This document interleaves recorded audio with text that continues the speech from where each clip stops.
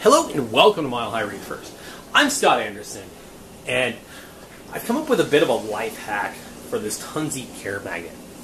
Now, when you get the Tunze care magnet, it's going to come with two heads like you see. Now the head's new, but this blue piece here isn't new. And the problem is the blue piece wore out. Now if I put a blade on that thing, it flexes and algae gets stuck behind there, and it doesn't do a good job cleaning the tank anymore. The other thing is, it's a pain to put this blade in, right? Because what you're supposed to do is pop these two tabs out of here, and it's pretty tight, which makes sense, right?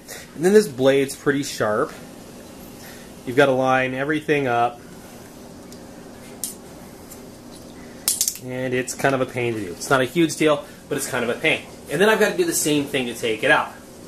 It's annoying, and I don't clean my glass with my blade as much just because it's a pain to swap that every time. Plus, like I said, the plastic bit wears out over time. So my life hack is, I bought a separate one of these, right? Because I don't want to leave the metal blade in the tank all the time.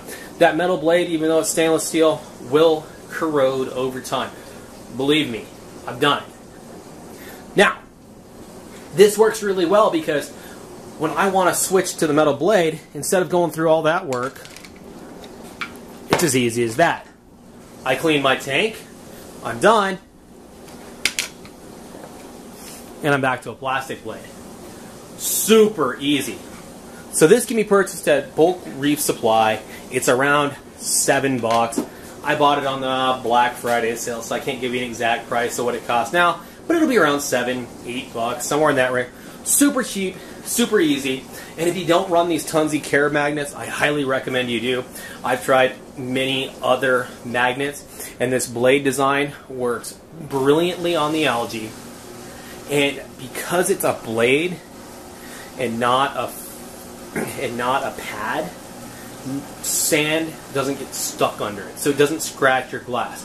I have scratches on my glass from my old MagFloat magnet. This doesn't do that. It's brilliant. Now, all you acrylic guys out there, the blade, it'll still scratch your glass. Sorry guys, this isn't going to work for you. So anyways, thank you for watching this episode of Mile High Reefers. I hope you found it helpful. If you liked it, please hit the like button. And if you haven't yet subscribed, please subscribe. There are many more videos to come. Thanks again for watching.